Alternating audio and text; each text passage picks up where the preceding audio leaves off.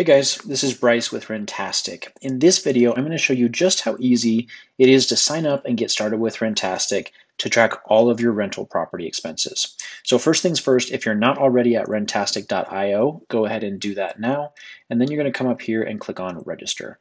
You're going to go ahead and I'm just going to create a test user, enter the email address, create a password, and confirm the password and click on register. From there, it's going to ask you to verify your email address. I'll go ahead and do that now. And then after verifying, I'll get this message saying that I'm successfully verified, and it should automatically redirect us to the login screen.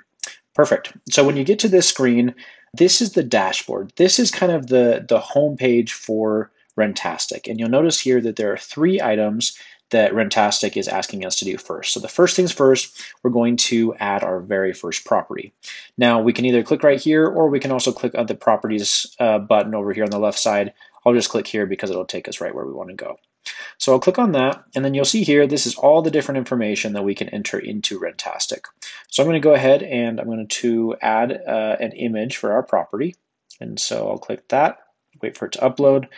And then after that, I'll go ahead and put in the property address. And for here, this is 1020 Catherine Avenue, Idaho Falls, Idaho. 83404. And it's best if you can fill in as much information as possible, because Rentastic is going to use this information to help you forecast certain values in the future and also give you a better picture at how your portfolio is doing. Once we've got all that, we'll go ahead and click Save. And ta-da, we have added our very first property.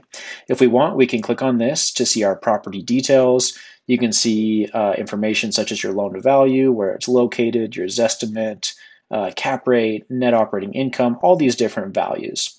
You'll notice too that these values right here, there's a lot of zeros. The reason for that is because we haven't given Rentastic any data yet. We need to add a bank account and link our transactions before this information will begin to populate. Let's head back to the dashboard, and you'll notice that now that we've added our first property, we've got a check mark here. So the next thing we need to do is we need to link our bank account. So I'll go ahead and click on this, and then from here, I'll click on Link Account.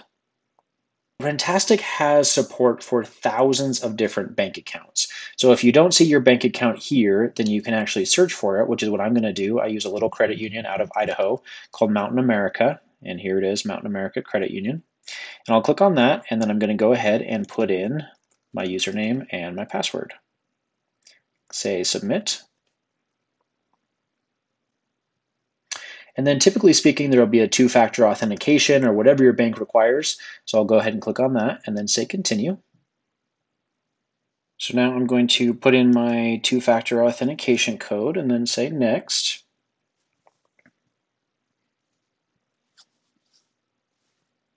And once it validates everything, it's going to give you a list of all the different accounts that you can add. So for this, I've only got 2 listed here, and that's fine. I'll select checking and savings, and then say continue. At this point, Rentastic is pulling all of your bank information, and you can see that I now have 2 bank accounts that it's tracking, and it's going to start importing transactions from these 2 sources. You'll also notice that now on the left side, there's a button that says transactions, and I've got 310 items that I need to classify. So again, I can just click over here on transactions, and now we're brought to the transactions page. So this is where you're going to classify all of the different transactions and assign them to different properties. So right here, we can see that a tenant has paid us rent through Cozy, and it's automatically been classified as income.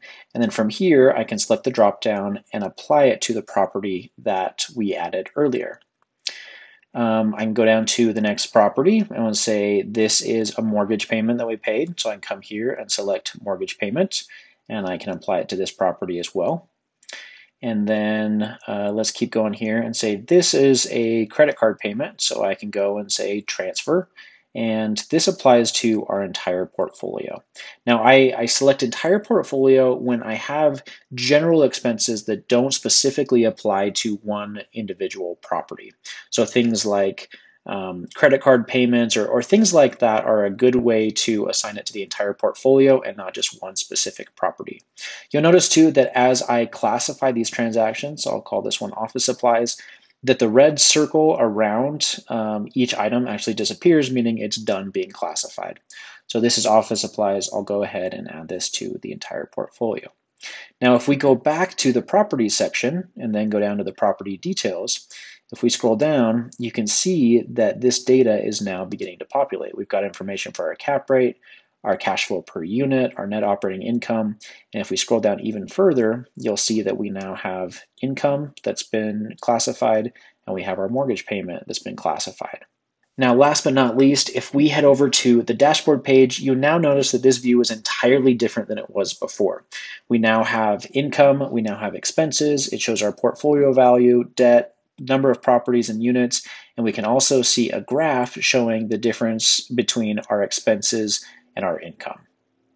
Okay, so that's it. In just a few minutes, you've completely set up Rentastic, and now you are ready to go. Thanks so much for watching.